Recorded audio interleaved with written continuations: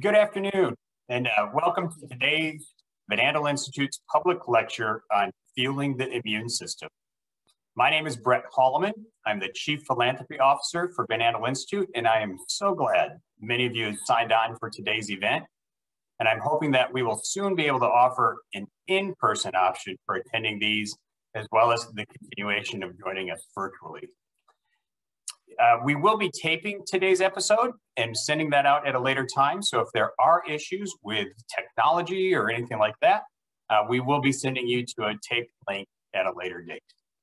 Today, we have Dr. Rusty Jones and Dr. Connie Krysiak, who are joining us to shine some light on the critical relationship between metabolism and immunity.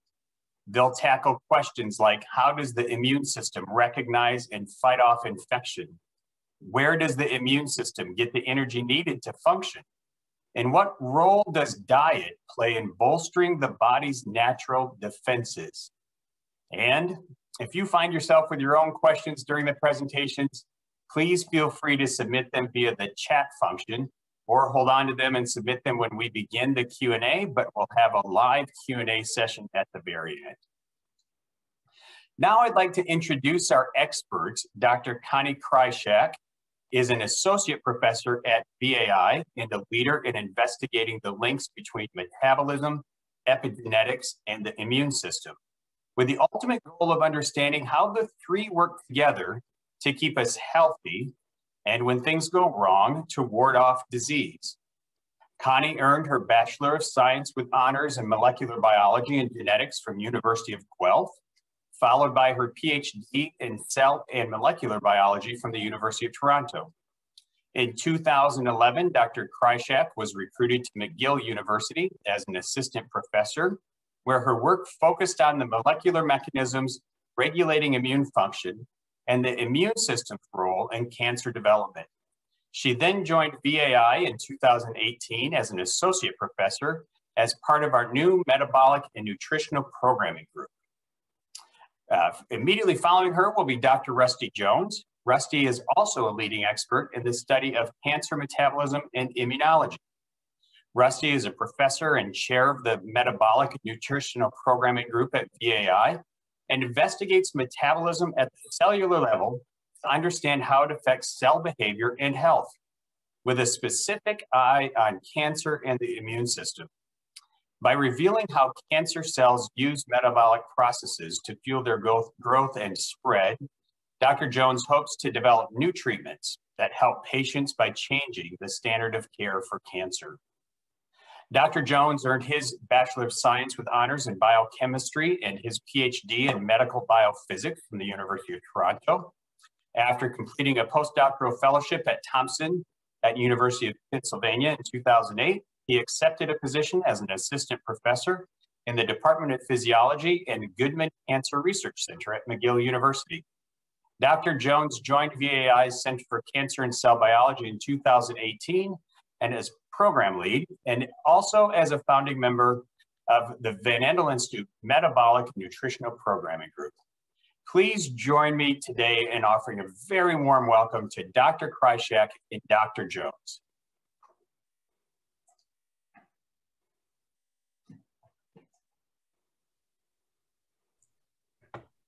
Welcome, everybody. Thank you for joining us today for this discussion about the immune system.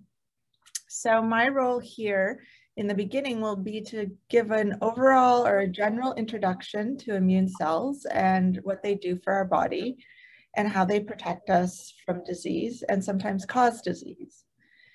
I will be followed by my colleague, Dr. Jones, and he will get more into the specifics about how immune cells are fueled and what nutrition optimizes their responses. So as Brett mentioned, I'm an immunologist and have been spending most of my career studying immunology. But when we think of the immune system, most of us think of just the cells inside our body that circulate and protect us from infection. But the thing is, your immune system is much more than that. Your immune system is really a surveillance system that navigates through your entire body. And in fact, your immune system comprises more than just the immune cells that circulate your body and search for infections or cancer. It also is comprised of what we call barrier surfaces, such as your skin or your mucous membranes that line your esophagus and your stomach and your gastrointestinal tract. Anything that interacts with the outside environment also has immune activity. Now, your immune system can actually be thought of as a sense in a way. It's there to sense any kind of invader, anything that's wrong, such as a tumor growing, or any kind of danger or injury, or danger such as an injury, or it actually detects also inflammation. And so the immune system is made up of several different parts. It spreads or is part of your entire body. And what it can do is it can learn about pathogens and remember them and protect you in the future against pathogen exposure. And this is a concept that is most well understood in the context of vaccination. So your immune system is comprised of many different cell types. And on the left here, we see a bunch of blue cells. And those cells are part of what we call the innate immune system. And on the right are cells called the adaptive immune system, or adaptive immune cells, and they are part of the adaptive immune system. And I want to get in a little bit about the difference of the functions among these cells. So if you can think of the blue cells as your more generalized response and your green cells as your more specific response. If anybody can think back to what Brett was wearing this morning, I hope you were paying keen attention. Brett was wearing a blue jacket and a blue shirt. And so the adaptive immune, or the innate immune system, the blue cells are the cells that say, hey, I recognize a blue shirt. I recognize a blue shirt. And so, for example, if we had to hunt down and find all Van Andel Institute employees, and let's say we were required to wear a uniform, those cells would be able to identify us based on wearing the color blue, for example. And so they're sort of more generalized. So they might be able to say, this is a virus, or this is a bacterium, or this is some soft tissue, and I really don't know if it's a tumor or something. It's just something's wrong with it. And they mount a more generalized rapid response. Then the cells, such as the green cells, are looking for something more specific. So Brett was wearing a Van Andel angel pin. And so those cells say, okay, Brett's wearing a blue shirt and he has a Van Andel pin. And that's where they're specifically recognizing something, so they don't go after, say, the Microsoft employee who's on the street and also wearing a blue shirt, or an employee from another company who's also wearing a blue shirt and not wearing the Van Andel pin. And the really neat thing about these cells is they could recognize a pin such that Brett wore right on his lapel, or mine hidden here out of sight. They can recognize these differences. And so this is what allows our immune system to say, hey, there's an invader. I think it's, for example, a virus. And then the green cells say it's specifically SARS-CoV-2, the virus that causes COVID. So what happens when we mount an immune response? So I've used an example here of, let's say, a vaccination. So you get a vaccination in your arm, and there's these cells that rest in all of your tissues called dendritic cells. And this is a group of cells my lab works on. And the dendritic cells will recognize, they're the blue cells, they'll recognize, say, hey, this is a virus. But in order to communicate to the green cells, they have to migrate to the lymph nodes. So they have to move from the site of infection or site of vaccination to another place, a specialized place, to meet with these green cells. And the lymph node, if you recall, maybe the last time you were sick, you had a sore throat, your lymph node got swollen here, or maybe after your vaccination, you got a swollen lymph node under your armpit, or maybe you recognize the name lymph because you've had a lymphatic massage. And the lymph node is a specialized meeting room or a specialized situation room where all these cells come in and they start communicating about what they have found. So the dendritic cells will come in and say, I think it has something to do with these guys in the blue shirt. Here's all the information, and they'll dump all the information. And then the T cells and the B cells will say, hey, it's those ones with the Van Andel Institute angel on them. Those are the ones we have to go after. And so the lymphatics are like immune superhighways where the immune cells can be in the blood, but they don't have to go through the blood in order to have this interaction. And so this is a very fast way to allow these cells to meet together and mount an immune response. But immunity is always a balance. And so in the resting state, these dendritic cells will not activate the T cells. And this is what we call tolerance. So think of it as your body is tolerating something. We're tolerating ourselves, which is great, right? We don't want our immune system activating ourselves. But you can also get tolerance to microbes that are good for you or other things in your environment.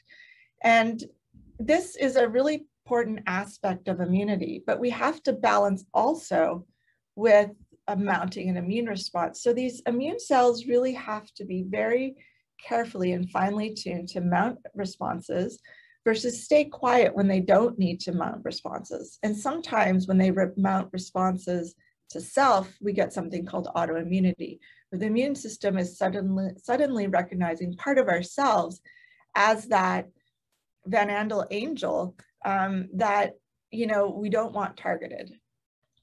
And so my lab is very interested in studying this balance. And then if we go, for example, to COVID-19, if you're wondering what cells are actually responding to COVID-19, most of your cells are. Most of the studies have shown so far that all of your entire immune system is engaged in fighting SARS-CoV-2. And the cells that are most effective at eliminating infected cells are cells called NK cells, or natural killer cells, and they are part of your innate immune response, and cells such as your CD8 T cells that are part of your adaptive immune response. And these cell types recognize specifically infected cells, or in another context, cancer cells, and kill the infected cell. On the other hand, we've heard a lot about antibodies, and it's your B cells that make the antibodies. So your B cells are activated in a similar way and will generate antibodies that are specific for that Van Andel Institute ID that will go out and target circulating virions or circulating virus and clear those viruses. So what is inflammation? I've talked about something very specific to specific pathogens and specifically clearing threats in the body, but sometimes we get inflammation, and I would guess a lot of you have experienced inflammation, either some soreness after some work or an injury, or maybe a bump or a bruise that cause inflammation, or some chronic wear inflammation or inflammation associated with another disease. And so inflammation is natural. It's a normal part of our body's response. Our immune cells are going in to survey what's going on, what they can do to help tissue repair. Is there any kind of bacteria that needs to be cleared? If the cells can promote tissue homeostasis or tissue function. And then when that inflammation resolves, all of that is drained out of your lymphatics. It's all drained down through your lymphatics and drained out of the body. And so what can go wrong is if the body seems to think there is still a danger. So you get this chronic inflammation that maybe you had an injury and it hasn't healed, or maybe just for some reason your immune system is a bit overstimulated and thinks it needs to keep going in and check out that something's going wrong. And when this happens, you can get chronic inflammation or inflammation causing disease. So how does being male or female impact disease risk? So there's this fascinating phenomenon in immunology that we find that women in general mount stronger immune responses than men. And so naturally, women are more protected against viruses and cancer, whereas men are more susceptible to viruses and cancer. But the downside of that heightened immune response is that women are more susceptible to autoimmune disease. And so we see this, what we call sexual dimorphism in immune responses, which is something my lab finds incredibly fascinating. We've even seen this in the COVID-19 pandemic, as we've seen men have been more susceptible to adverse outcomes of infection than women. And so we think it's super important to really start to understand the mechanisms of why there's this sex difference in immune responses. And so one aspect of sex differences, of course, is hormones. So females have more estrogen and males have more androgens, and estrogens have been generally shown to stimulate inflammatory responses, whereas androgens have been generally shown to suppress immune responses. But hormones don't explain everything. And actually, we even see sex differences prior to the onset of puberty and after menopause and andropause, suggesting that there are differences other than hormones that are affecting sex differences in immunity. And one of those sources of differences are our chromosomes. So humans have two different sex chromosomes, the X chromosome and the Y chromosome. Females have two X's and males have an X and a Y. And these chromosomes determine biological sex. But what we found is that the X chromosome actually contains a lot of immune-related genes. And my lab studies a gene called KDM5C. It regulates programming of immune cells.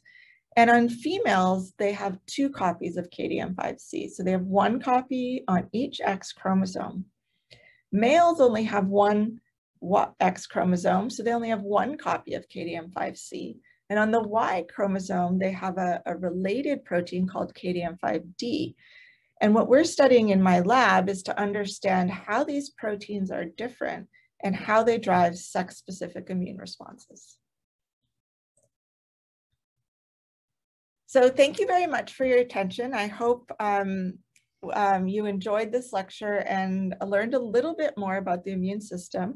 I'm happy to pass it off to my colleague, Dr. Jones, who will get into more details about metabolism.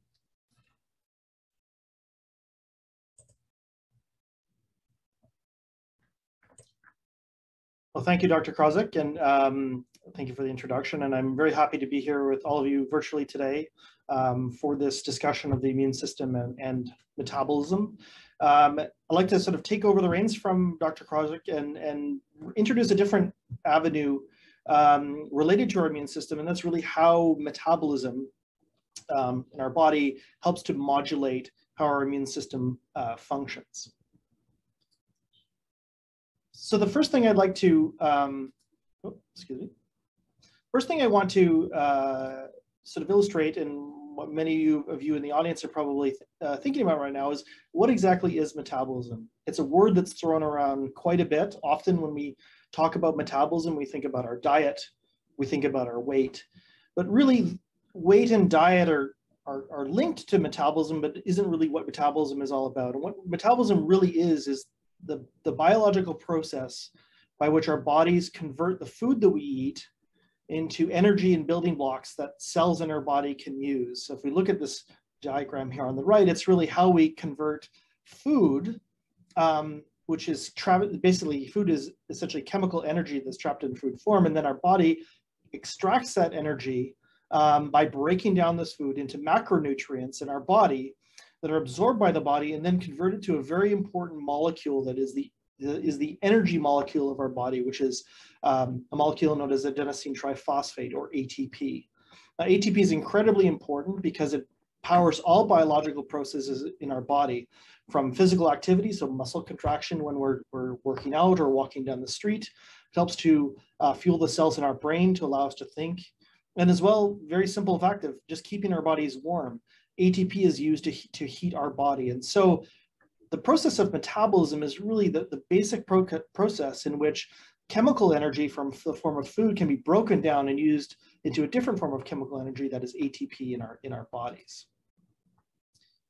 And so when we think about metabolism, this can be thought about in two general areas. One is the concept of what we call whole body metabolism, and then on a cellular level, it's cellular metabolism. So when we think about whole body metabolism, this is really the process in which food is converted into nutrients and then absorbed and used by cells of the body. So the process in which food is broken down into macronutrients and then processed. This is a highly regulated process. It depends on the inputs, the food that we put into our bodies, but as well, it's highly regulated by hormones, which are molecules, essentially signaling molecules or messages that are sent out from different organs in our body that help to tell these organs what process they have to do in breaking down these nutrients. A great example of a hormone that plays a really important role in regulating metabolism is insulin. You may know of insulin. It's a hormone that's actually secreted by the pancreas, which is one of the major organs of metabolism. And insulin is really important, delivers a signal to cells in our body on how to use sugar. And of course, problems with insulin and insulin sensitivity is one of the major reasons for type 2 diabetes. Now, the job of whole body metabolism, as I mentioned, is to take food, to break it down into nutrients that then can be used by cells. And so cellular metabolism is the process by which cells of the body can take these nutrients and use it to generate this energy molecule known as ATP. You might recognize the cells on this slide. On the left is a dendritic cell, and on the right is a T cell, which is an immune cell that I'm going to talk about in the next couple of slides. And so dendritic cells and T cells, one of their major functions in order to do their job is to regulate metabolism so that they can make the energy that they need. And so right at the nexus of all of these 2 points of whole body metabolism and cellular metabolism is your diet. It's how does the food that we input into our body help to fuel whole body metabolism and give cells the things that they need to run their programs. And in the case of the immune system, protect our body from infection and cancer. And what I'm going to go over in the next few minutes is some of the ideas around diet and how diet can be used to modulate immune responses. So one of the major things in the body, in cells of our body, that helps us to convert nutrients into energy is an organelle called a mitochondria. So what you can see here are these sort of graphical depiction in green are these bean-like structures that exist in every cell of our body. And the important thing about mitochondria is that they're a very specialized structure in our cells. They're exquisitely able to extract energy from nutrients. What's very interesting is that mitochondria exist in all cells of mammals and will be used to break down nutrients into energy. In plants, a similar organelle called a chloroplast actually does the reverse. It actually takes energy from the sun and uses that to convert sunlight into nutrients such as sugar. So the important thing about mitochondria is that they are really important for generating ATP, but they also house a series of biochemical reactions that really power different things that the cell needs. So the mitochondria will produce building blocks for cell growth. So if a cell needs to build proteins or the cell needs to build fatty acids for cellular structures, this is all coordinated by the mitochondria. And what's really interesting as well is that the mitochondria actually has a very important job to communicate with the cell itself to change its function, because it really has its finger on the pulse of how much energy is in the cell. And so the mitochondria can actually deliver signals out to the cell, telling the cell what to do based on the amount of energy that it has. I like to call the mitochondria the powerhouse of the cell, but probably a more apt description is to think that the mitochondria is like the engine in your car, right? And so if we think of nutrients as gas, what the engine does is it converts that gas into usable energy to turn the wheels of your car. And that's exactly what the mitochondria does in your cells. And so much like when you have problems with your car engine, your car doesn't work as well and can often break down. Problems with mitochondria are one of the major underlying forms of disease. As we age, there are differences in the function of mitochondria that is linked to some of the symptoms of aging, but also many different diseases at their core have problems with mitochondria is one of the reasons why these diseases develop. And some of the most prominent diseases that are linked to mitochondrial dysfunction are neurological diseases, for example, Parkinson's disease. So these are very important organelles. Every cell in our body uses the mitochondria in order to make energy. Now the question is, I've discussed how diet and metabolism are really different things, but the question is how are they coordinated? So as I mentioned, food is broken down into macronutrients. So macronutrients are sort of the basic building blocks of nutrition. These are carbohydrates such as sugars, proteins, as well as fats. And so again, as we eat a meal, we're all familiar, we eat a meal and we swallow. And what this happens after we swallow is the food enters into our digestive tract, which is essentially a long tube that has very specific processing steps in order to break down the food and allow that food to be absorbed. We can think of our digestive tract really as a conveyor belt of a processing plant. Whole food goes in through our mouth, and as it travels down, we have these specialized organs, starting with the stomach, which breaks down large solid food into a more almost like a mash type of foods, solid food, which then transits into the small intestine, which is a really important organ because this is where the nutrients are actually absorbed. After that, the small intestine, the food travels into the large intestine where water is extracted, and ultimately the remaining waste is disposed of. I want to point out a really important point about our nutritional metabolism that has gotten a lot of attention recently, but we often don't think about. It's that bacteria in the large intestine, which we also call the microbiome, is a critical point for our digestive system and how we extract nutrients. So we have what we call a symbiotic relationship between our bodies and the bacteria that lives in our large intestine, in our gut. And why this is such an important relationship is because bacteria in the large intestine can actually break food down further to provide with unique metabolites that our bodies simply can't make. And so it's really important to note that while we depend on nutrition that we eat, it's also the bacteria in our gut that provide us with some of these special nutrients that allow us to function. For example, different vitamins are processed in the digestive tract because of bacteria. Now, as these nutrients are absorbed in the small intestine, our circulatory system will deliver these nutrients across the body to cells. And cells use specific nutrients to fuel their function. We're going to talk about immune cells very shortly, but you can think about other cells as really requiring specific nutrients to do their function. Think of a muscle cell. A muscle cell actually uses sugar and fat in order to, and generates ATP from those nutrients in order to mediate contraction.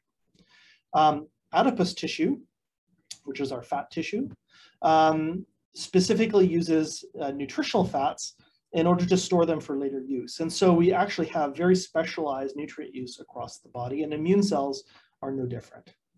Now, one of the important things to remember is that overnutrition, so eating more calories than we can either use or use at a given time for our basic metabolic rate, can lead to adiposity or storage, leading to weight gain. And this can lead to other problems such as diabetes and metabolic syndrome. Now, what's very interesting and sort of at the cutting edge of immunology is trying to understand how we can use dietary interventions in order to modulate our immune function. And so I'm just sort of wanted to illustrate here just what these dietary interventions actually mean and what they can deliver. The most obvious aspect of dietary intervention is supplementation. I'm sure many of us are familiar with this. Especially if you take a daily vitamin, for example. This is supplementing aspects to our diet, giving sort of an injection of a new nutrient to our body in our diet beyond what we get from food.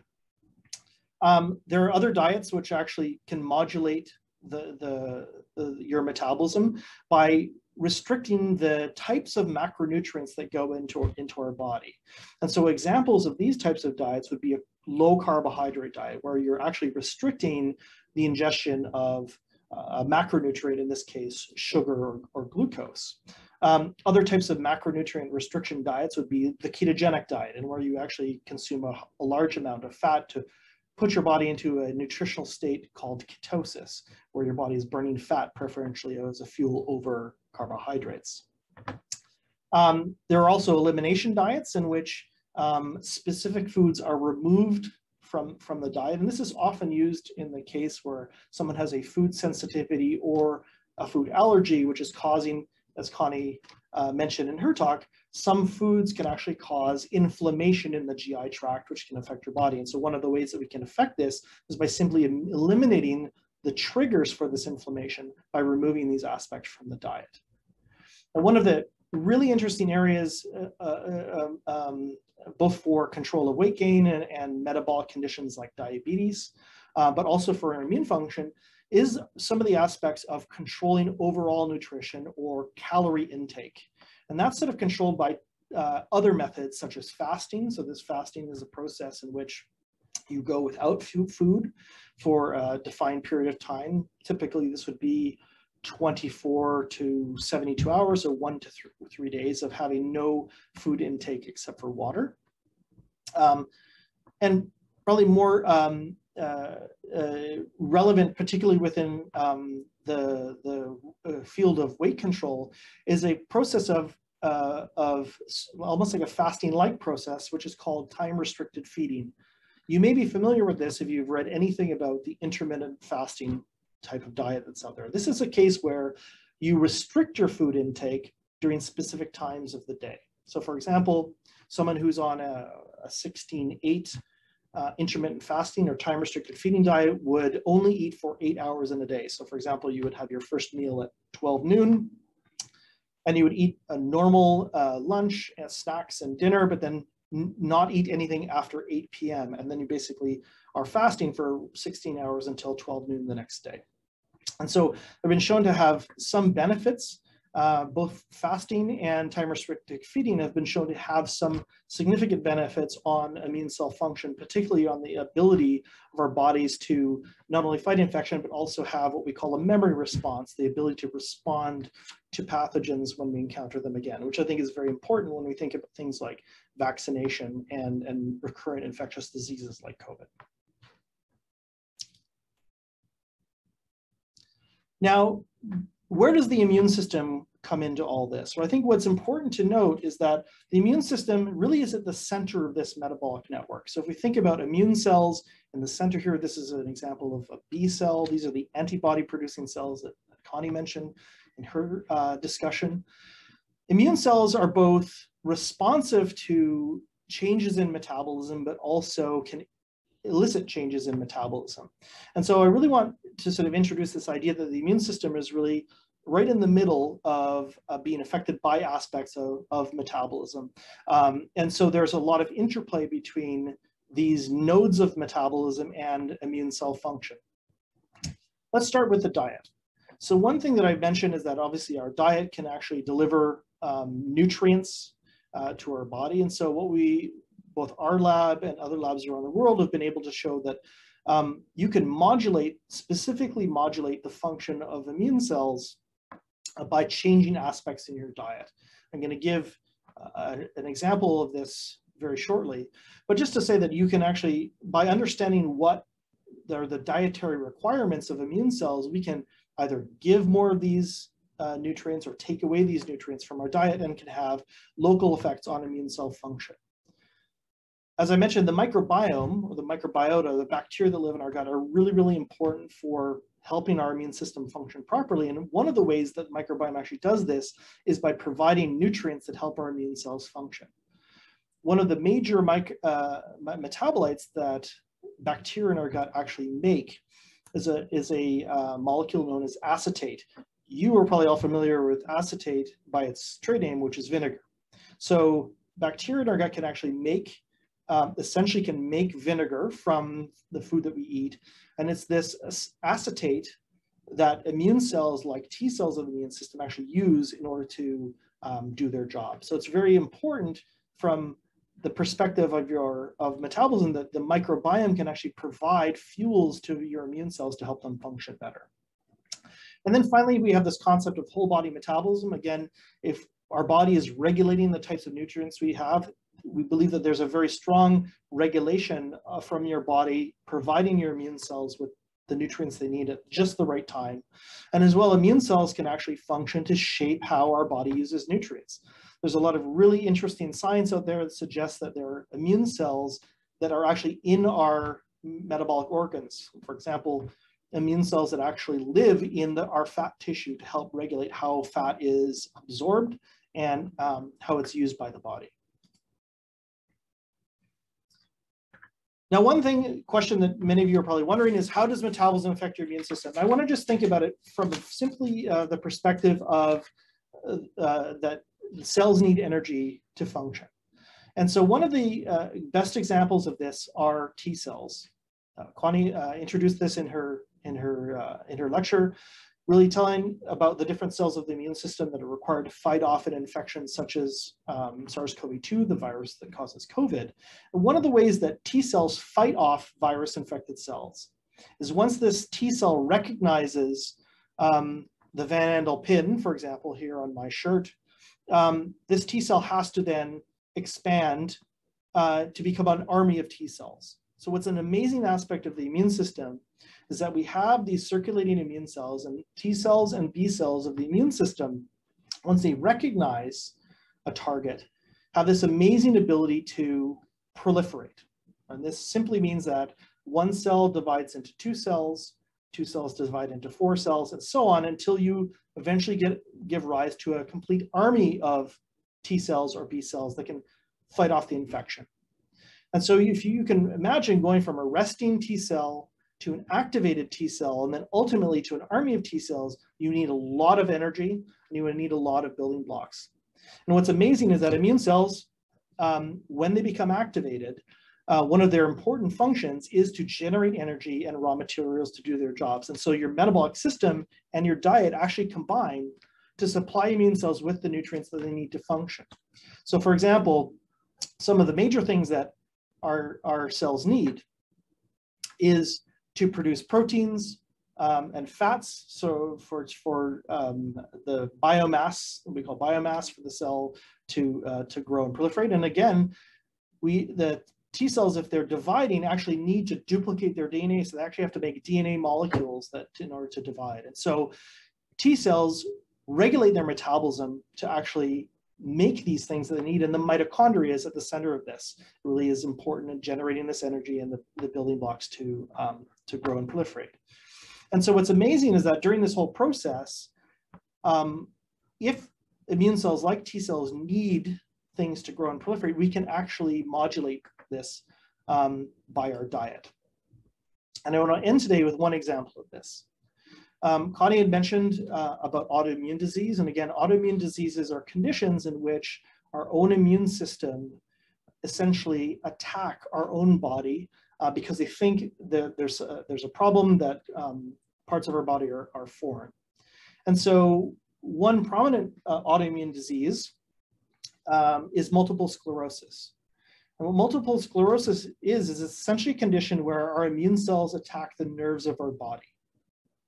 So these would be T cells and other immune cells which actually attack the nerves of our body. And this can cause fatigue, motor symptoms, other aspects leading to the condition. And what's very interesting about multiple sclerosis is it's an example of an autoimmune disease that actually has a defined sex difference. So as Connie had mentioned, that autoimmune diseases tend to be more prevalent in females. And you can actually see this in the data that I'm showing on the right. So if you just look here, the graph is showing, the green line is showing the prevalence of disease in females or males over time. And you can see very clearly that the onset of multiple sclerosis in this experiment is actually larger in females than males. But one of the interesting things that we know is that T cells that are causing this disease really need to make proteins in order to function. I sort of highlighted that on the last slide. So one of the critical proteins that are parts of those proteins is an amino acid known as methionine.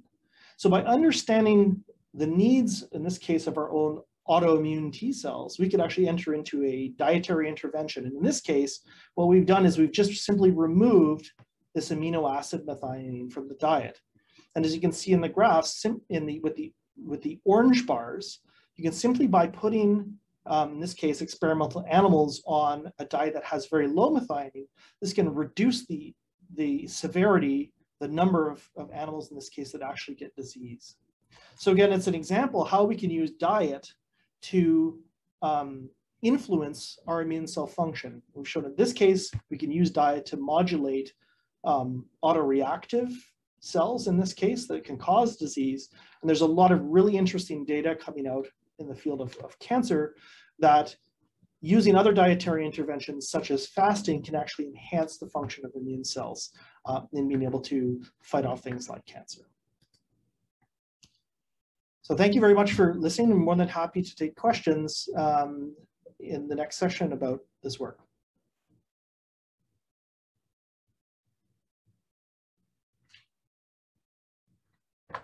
I'll unmute myself and then thank you once again for the information that you've shared. It makes me pause to think that both the complexity of the human body, but even more than that, the complexity of disease and our ability to understand it and the opportunity for us to potentially influence it. Connie, which of the innate and adaptive immunity cells are considered either red blood cells or white blood cells? Is there a is it connected, or how does that play together? Yes, so they're white blood cells. So your red blood cells are responsible for carrying oxygen to your tissues. And Rusty didn't go into it, or Dr. Jones didn't go into it, but that's important for oxidative metabolism. But all of the white blood cells, or your white blood cell count, those are all your innate and adaptive immune cells. Gotcha. Thank you. So around anti-inflammatories, you had mentioned, Connie, that women and men react potentially differently to disease and autoimmunity and some of that sort of thing with the role of estrogen and androgens on inflammation. Suspicions on how anti-inflammatories work? Is there a different response in anti-inflammatory medication between men and women? That's a really good question. I don't know of a clinical trial now. Of course, I haven't read all of the clinical trials myself, but I don't know of a clinical trial actually addressing that question. And so this would have to be addressed in the form of a trial with controls and patients carefully selected. Anti-inflammatories generally, so if we're thinking about all the immune cells rushing in, they in general suppress the entire immune system. So suppress all of that coming in. And the problem with most anti-inflammatories, they work, of course, we feel better, they reduce our symptoms, but they don't address the cause of the inflammation. And so sometimes just taking all the cells out allows the body to resolve the inflammation on its own. And that's when you'll see success with a general anti-inflammatory. But when inflammatories don't work, they just reduce pain or reduce the severity. It's because they don't get at the reason the immune cells keep thinking they need to go in.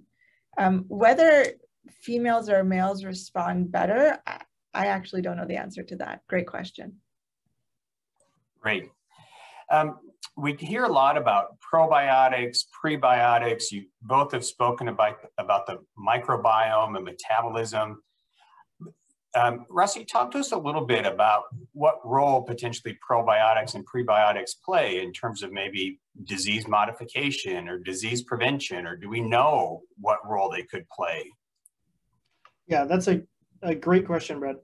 So I think a lot of the research that has come out of the last several years suggests that there are changes in your microbiome can actually not just be a passenger for disease, but also end up driving disease. So often what can happen is that, a disease state can be can promote a change in your microbiome.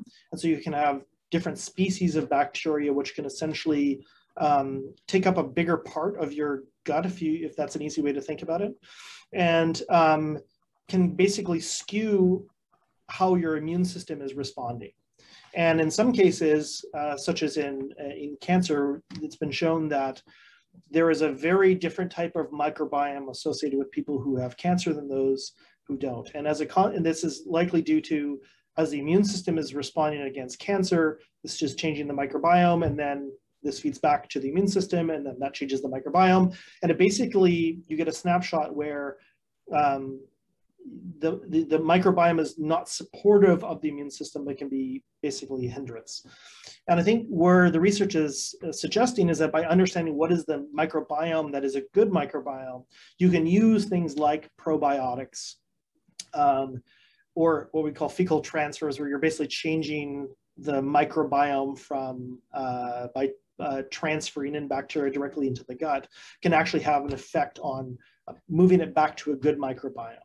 And I think this is a really interesting part of research, because we may know a lot about what are good bacteria, but we don't know what the good bacteria do in order to help to shape the immune system in a good way. And that's a really important thing to figure out.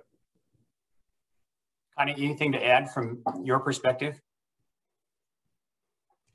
No, that's a really thorough answer. And only to add that there's a lot of research, current research right now, really focused on the interaction between the microbiota and the immune system, because they're microbes, right? And so our immune system goes back to the balance I was speaking about. You know, your immune system is meant to detect microbes, but they're also meant to tolerate and work together with the microbes in your gut. And so on these barrier surfaces where there's interaction with the outside world and more interaction with microbes in general, the immune system has to very delicately balance if they're going to respond or not. And so I think it's just a fascinating aspect of our immune system. You've spoke, Rusty, a little bit about one of the questions that came in terms of fecal transplants to restore a healthy microbiome.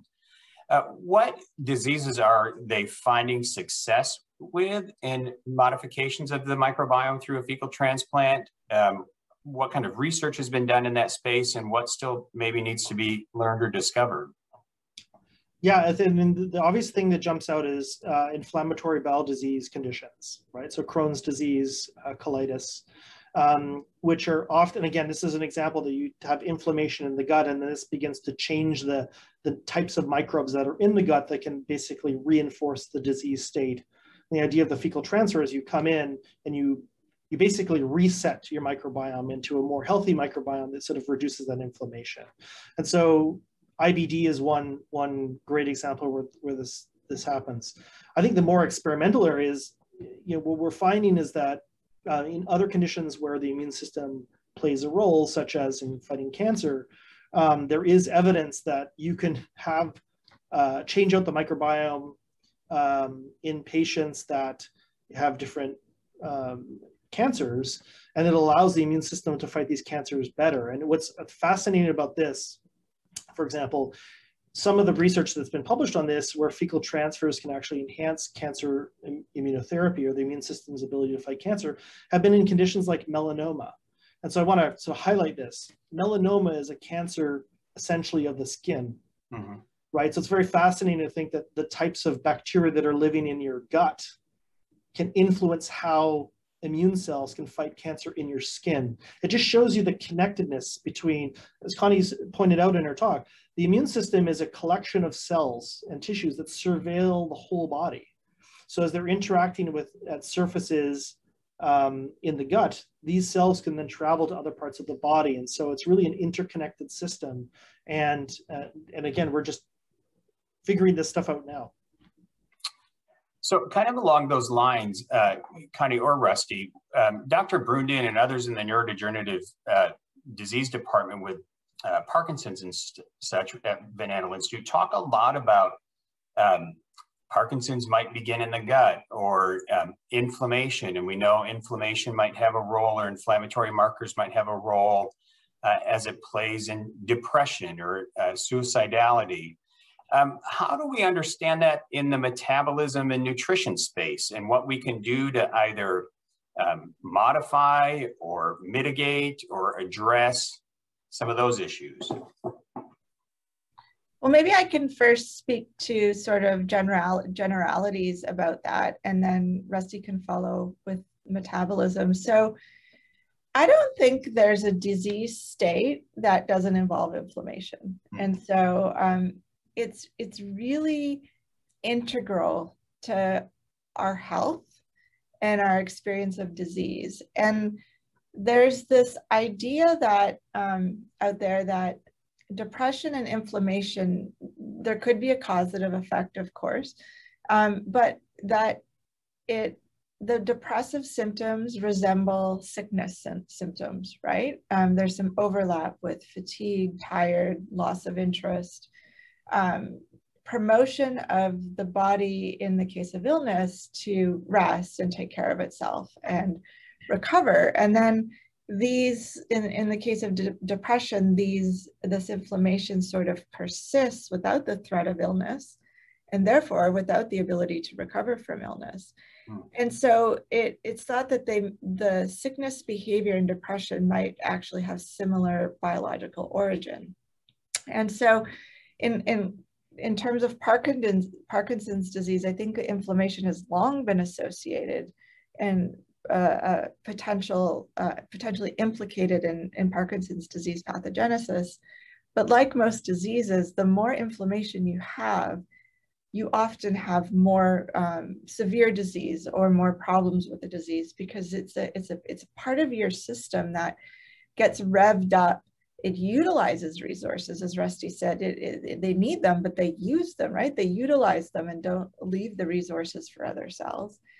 And if you have a bunch of immune cells roaming around a tissue, it really disrupts their function and their homeostasis, and then can contribute to the function of almost every organ. Rusty, things to add as well from your perspective? The only thing I'll add is that, Connie summarized it really, really well. I think that the only thing I would add is that a lot of the inflammatory mediators that we think about, so these are the molecules that can cause inflammation, they have a root in metabolism. And what I mean by that is you could think about, for example, proteins, the cytokines that are released by immune cells that cause inflammation. The process by which these proteins are made is regulated by cellular metabolism. You need energy to make them. You need the raw materials to make them. So again, immune cells will use metabolism in order to construct these molecules that mediate inflammation. So you can target metabolism to affect them. Second thing is the mitochondria itself can make some of these factors. Think of reactive oxygen species and nitric oxide. These are inflammatory signals that are actually made from the mitochondria. So again, it all comes down to these energy regulating factories in our cells that can actually have this impact. And so I'd like to think about how the mitochondria function in inflammation can have an impact on the outside inflammation, regardless of what condition it is. Fascinating. So the feeling I get, or sense that I get, is that the thought process is that metabolism and nutrition can and immunology can often sit in the center of disease modification. So when we start to look at even autoimmune responses, like you've mentioned regarding rheumatoid arthritis, lupus, Crohn's disease, and others, is there ultimately a thought that diet could play a role in controlling or healing somebody from an autoimmune disease? Well, I'll jump in real quick, is that, the last example that we had was really an example of that. It's simply modifying, the amino acid content of a diet can impact one type of autoimmune disease, so in that case, multiple sclerosis. And so I think it's just understanding what the needs of the immune cells are. It can really help us design interventions. I think the one thing that Connie had brought on before is that we can control inflammation with very blunt tools.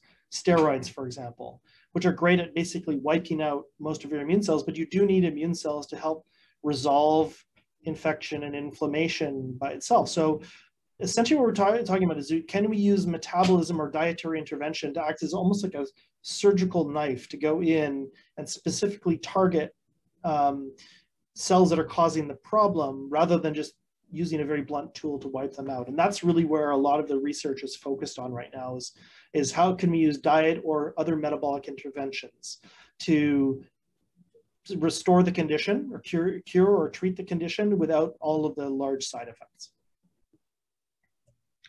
I agree. And I'll just add that I think this is going to be very individual specific. And so we really need this thing called precision medicine, right? Where we really want to go after what the individual needs, because what your body has in terms of energy sources or triggers is based on your individual genetics, diet, and environment. And so what might work for one person may not work for another, just simply due to exposure or past experience or something in their environment.